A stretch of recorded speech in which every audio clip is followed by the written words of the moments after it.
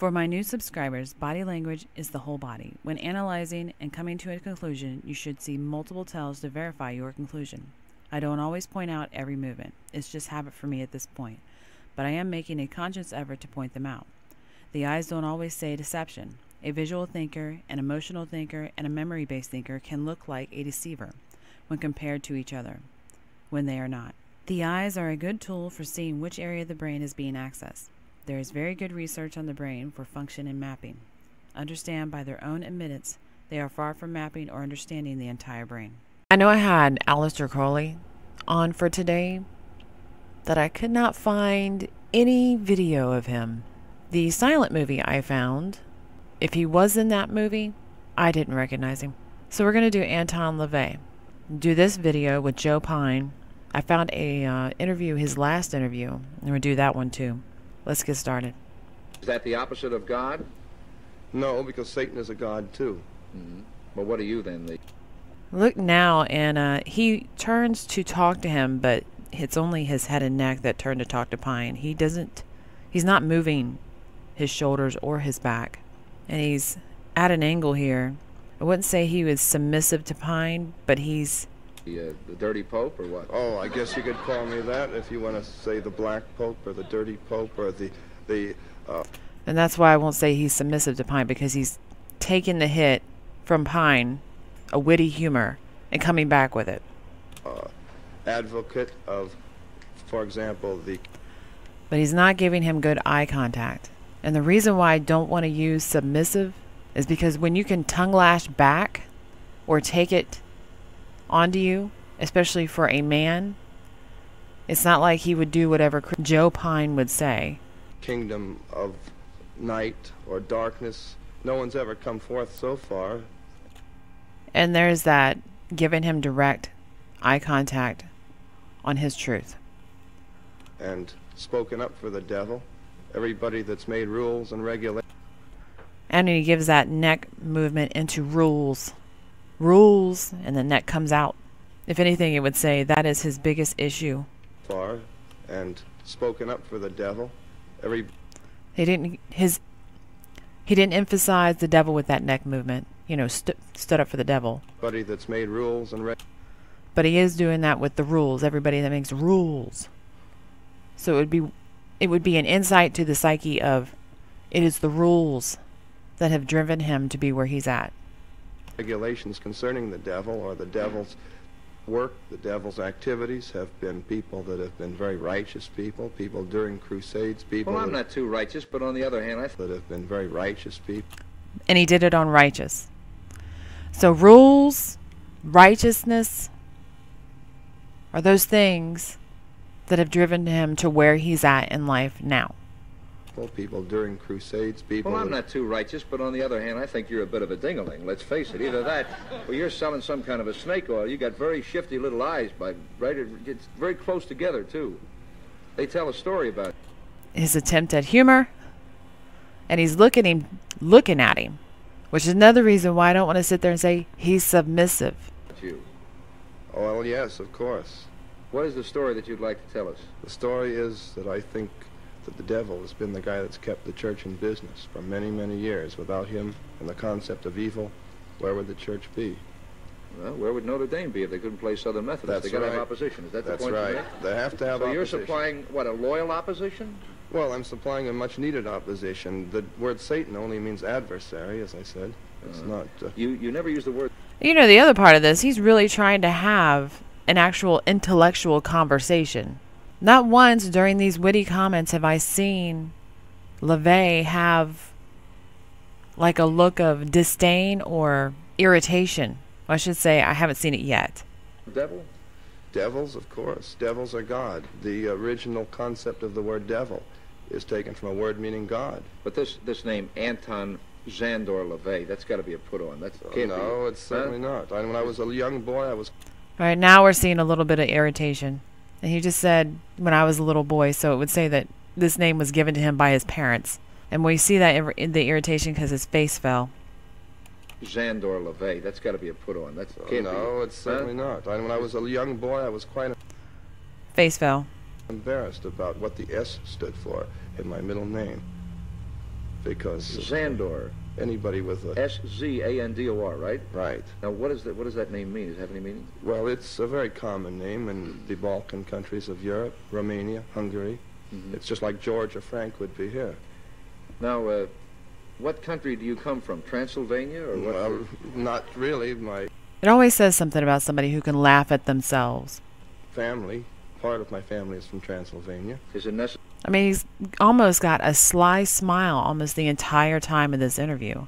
And it's in his eyes here and through here. to kill you by driving a stake through your heart, or with just a knock on the head do it? I will never die. You won't? No, of course not. I've made arrangements. He's into his belief system. We're going to skip around after this now. Transylvania or what? Well, not really. My family, part of my family is from... I will never... How do you like that? A frozen devil, right? Huh? That's a good point. You're going to be frozen. This is a... Now, that's a great thing, I think. I want you to see what just happened there. He's talking about, I'll never die. And he goes through, makes a joke on it. Oh, so a frozen devil.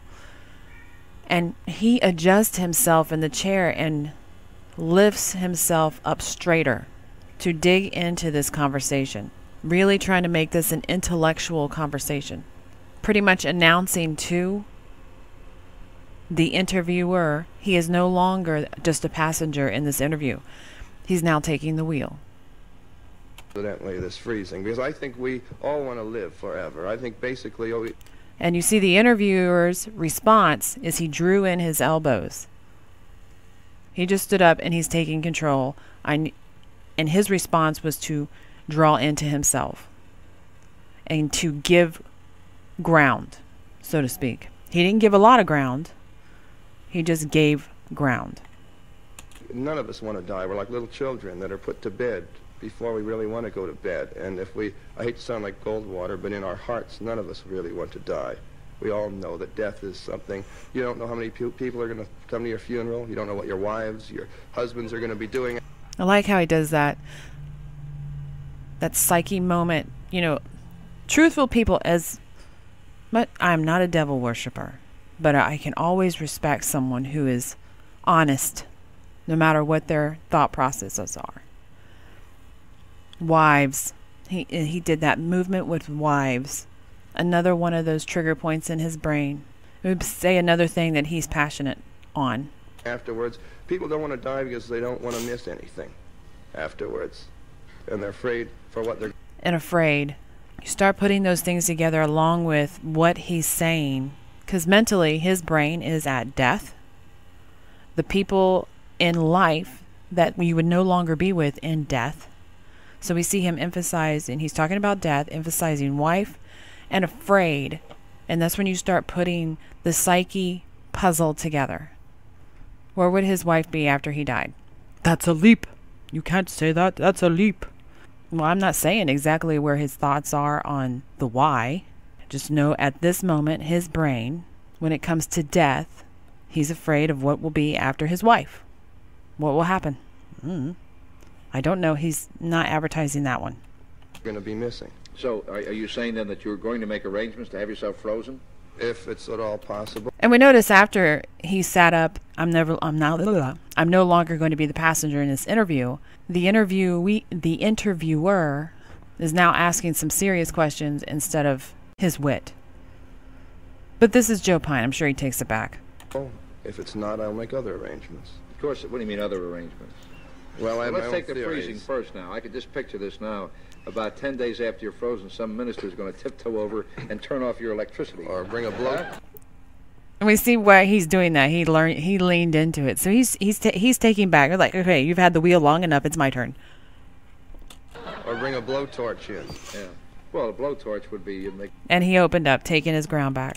You make you ready. What are the other arrangements? Well, there's another thing. You see, the concept of the devil is a multitude of interpretations. Now, one of the realms of hell, Tartarus, the lowest of all, is supposed to be a very frigid place, like a gigantic refrigerator. This is where Lucifer lives, and there's nothing hot at all about it. On the other hand, the lake of fire that's described in the Bible was described to Eskimos by Christian missionaries at one time, and they, not having enough heat, all wanted to know, how do we get there? And this is why it never has really done too well up there. Well, look, Christianity, Dev, that you don't is. mind if I call you Dev? Dev, call me anything you want, as long as it's not obscene. Were you ever a religious fellow? I would say not particularly. You're a young man. How I'm a old are you? religious fellow now, though. How old are you? I'm 36. 26. Who ordained you a satanic priest? I would say probably I received the call. I received the call. How he lifts his head and chin on that. He is definitely in charge. And he just seems like a really... look at him. He's still semi-smiling through this interview. Oh, you want them to win. You want the bad guys to win, right? Well, I don't say they're necessarily the bad guys or the good guys. It's not up to me, because the only people that I would cast a curse or a spell on would be people individually that would sort of get under my skin. The difference between yesterday and today, very obvious, because the interviewer picks it up. Why are you staring at me like that? Because after all, hate should be a person. And he kind of adjusted himself and looked away from the interviewer when he was confronted with the body language he just sent to the interviewer, because it was challenged. Wait, why? And he leaned into it. Why are you looking at me like that? And he leaned into that confrontation. Personalized thing. Do you hate a lot? No, not really. I am a pretty flexible person. The newspaper said you used to play a calliope in a circus. I played a calliope. I was a wild animal trainer. You live with a lion at home, don't you? Yes, I do. Now, is that just a publicity? And now he's in a lean back position. I just thought that was pretty funny to sit there and just the old stuff and showing you guys and just how people interacted back then. People read each other's body language. That was part of their communication. Nowadays, it's like, I don't know, people walking around confused. Well, I'll say one thing. You have a lot of followers. And you're right. Oh, yes. You're right about the devil being a god, because the Bible clearly states that the devil is the god of this world, and he's also the prince of the power of the air. So I don't dispute you on this matter at all. My only Are we picking up a new recruit here? My only question is this question basically about death. Personally, I don't think it's a funny matter, whether you're really sincere in what you believe or whether you are just doing this to gain followers. I mean, it's a pretty serious thing. First of all, everyone dies physically, but you're right. Again, everyone does not die spiritually. And I'd just like to ask you, what do you think is the concept of God? What is your concept of God? What does God do? Is he, in other words, we visualize God as... I wanted you to watch his question and not cut it out so you can understand what is going on through his mind. And did you see his eyes and his face drop? What do you think is the concept of God? What is your concept of God? What does God do? Is he... His face is no longer smiling, and he's in search mode. In other words, we visualize God as being the ruler of everything that... He's adjusting his mouth here. His eyes are searching different areas of his brain. Is good and proper. In other words, his attributes are love and... He's really got to think this out. Where am I going after I die? It was something he was not prepared for. In his belief system that he has adopted, this concept or the after never really occurred to him. And his almightiness, omnipotence, omnipresence, and so forth. And of course, we recognize that God has given to this world many wonderful things. Just look at all the as far as... And he's kind of taken aback by it. Look at him. It's like you can almost see the minute movement of him going back with the neck and slight back area. Just this guy is hitting him with something he's not prepared to mentally process. And so he's thinking it out as he speaks.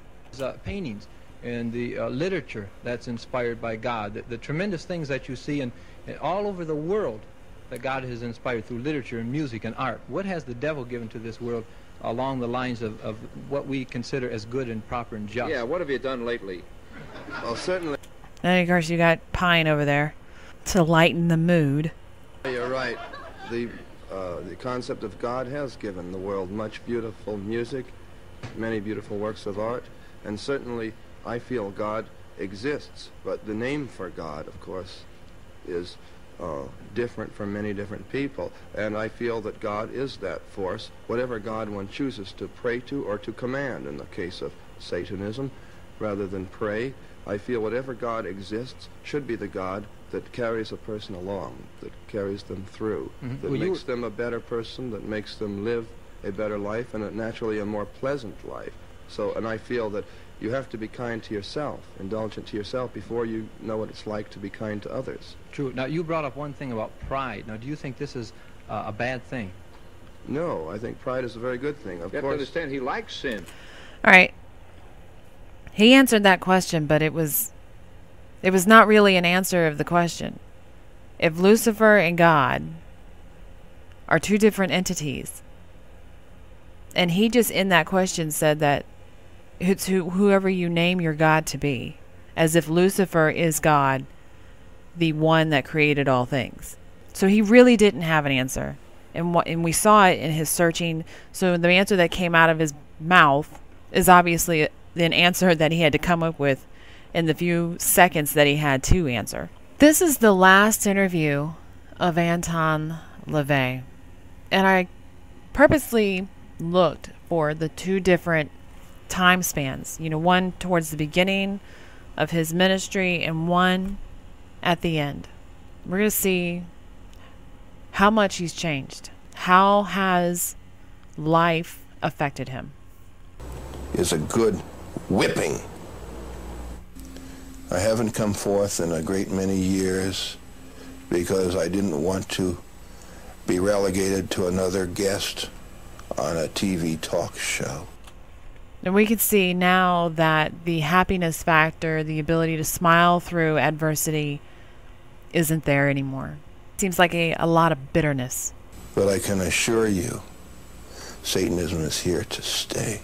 He took that deep breath, but I can assure you, Satanism is here to stay. And he did that neck movement we saw from the many years earlier in his life to emphasize that stay point. But I can assure you, Satanism is here to stay. Satan can take the form of a beautiful woman. Satan can take the form of... And usually when we see people that have their hands on their face, because his hand is really not giving his head support in the position and in the way that it is at his face. So it's not bearing weight. In this instance, it's more of a hiding factor. He's hiding behind his hand.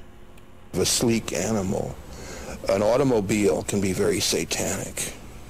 These things can be anthropomorphized into Satan. A lot of gobbledygook where you stood around in a circle and you used the protective names of Jehovah and Jesus and all that. And I tried it. Oh, Lord knows I tried it, but it didn't work. The one thing, and I wish I had mentioned it in the other video, but we're going to mention it now because his body hasn't changed as far as how it talks in its quietness or its loudness.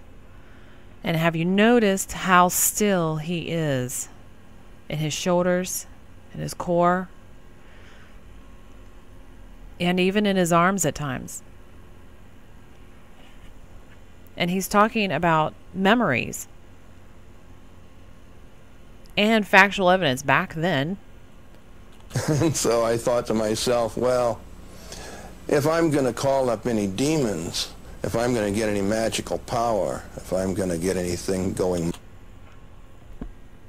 It would say to me, as we get deeper into that psyche, because he's being very truthful and his body is moving with him. As slightly as it is moving with him. How still his body is. And at times it does not move, especially on simple things.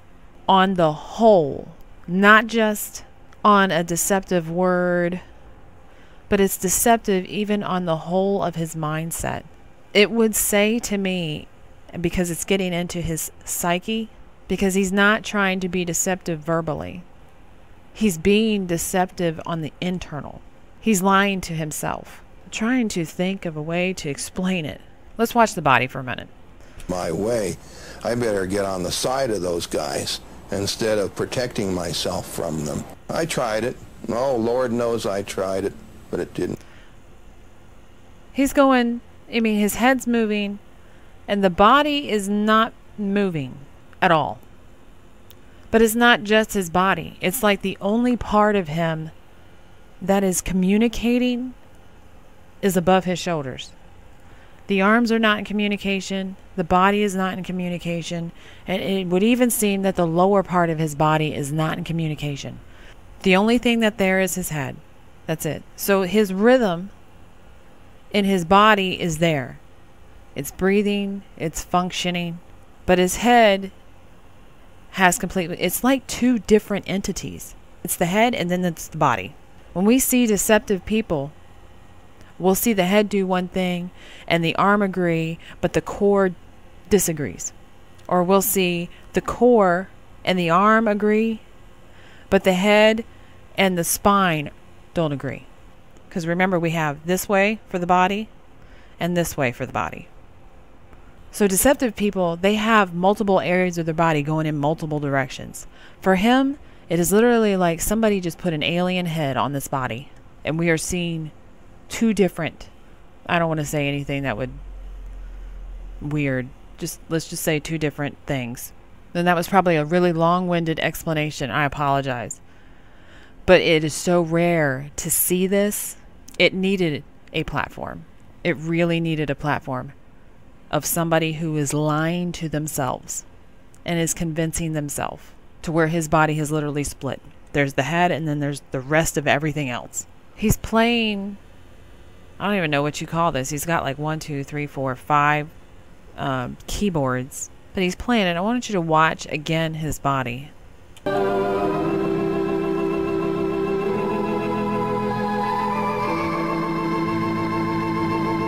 The head is moving. It's got a lot of movement. It can freely move. That's another word for it. His head moves much more freer. His body, other than the hand, is something that is in music, and it is so stiff here. It's like the hands are freely moving, but this is very, very stiff.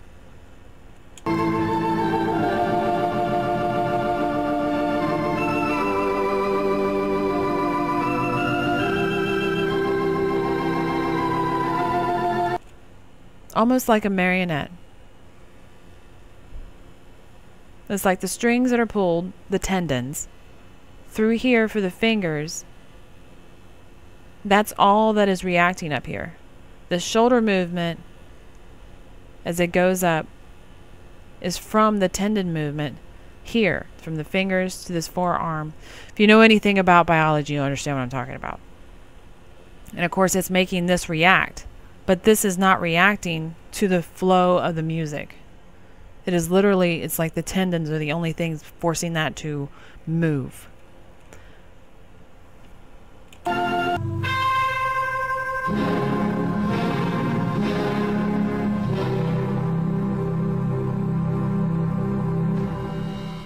And you saw what he did that last moment. And he did that move on that first interview too at the beginning. Like a very slow, deliberate movement he does with his arm. It goes up and then it comes down. Let's see if we can go back to that. That movement right there.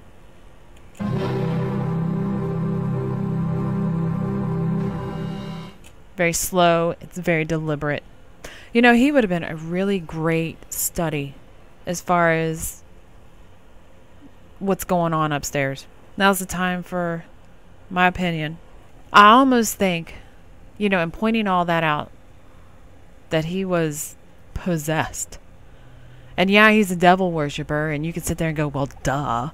But to actually sit there and see it, you know, a lot of people sit there, and I've dealt with a crazy sister. And at times I do believe she was possessed. But for him, it's kind of like a long-term thing. And much more as if it's in control. I think we just went to the other side of YouTube. Holy cow. Obviously, worshiping the devil is not very good for your body. He went from a very happy, laid-back individual to a very bitter old man. And it did not do good for his features. Well, if you liked it, leave a like. If you liked the content, please subscribe. Thanks for watching.